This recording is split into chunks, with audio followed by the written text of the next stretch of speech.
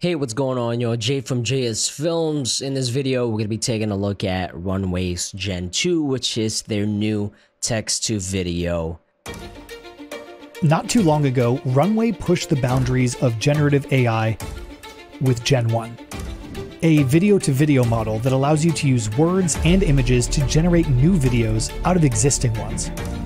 In the weeks since launching, the model has constantly gotten better.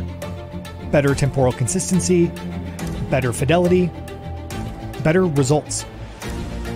And as more and more people gained access, we unlocked entirely new use cases and displays of creativity. And today, we're excited to announce our biggest unlock yet: text to video with Gen 2. Now you can generate a video with nothing but words. No driving video, no input image. Gen 2 represents yet another major research milestone and another monumental step forward for generative AI. With Gen 2, anyone, anywhere can suddenly realize entire worlds, animations, stories, anything you can imagine. Gen 2, coming very soon to runwayml.com. It's very interesting because if you saw the launch model to today's model, now they have text to video.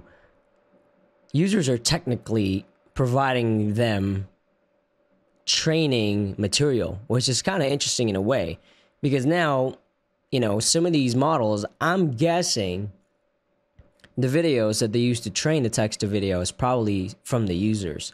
And honestly, I'll be curious to know if that's the case as far as training models. But this is pretty interesting. I know I made a video about Google. They also have a text-to-video, or was it Meta? One of those companies, they also have a text-to-video. So this is another one. The thing that I kind of need to know is the consistency, right? So if I want to make a short film using this, how consistent is it going to be? Because right now with generative AI, it's very hard to get pretty consistent results. That's why I was thinking about using, I signed up for it, I was thinking about using the video-to-video, to make a movie, because I would get a little bit more consistency. But once that happens to a text to video, once you get, say, a character and you can use it all throughout your scenes, that's game over, man.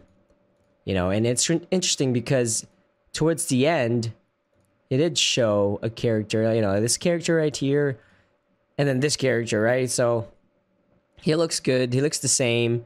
He looks the same. So that's consistent there. So I don't know. Maybe eventually, not so far from now, we're going to be able to get those consistent results. But with that being said, what do y'all think about Runway Gen 2 text to video? See you on the next one. Peace out.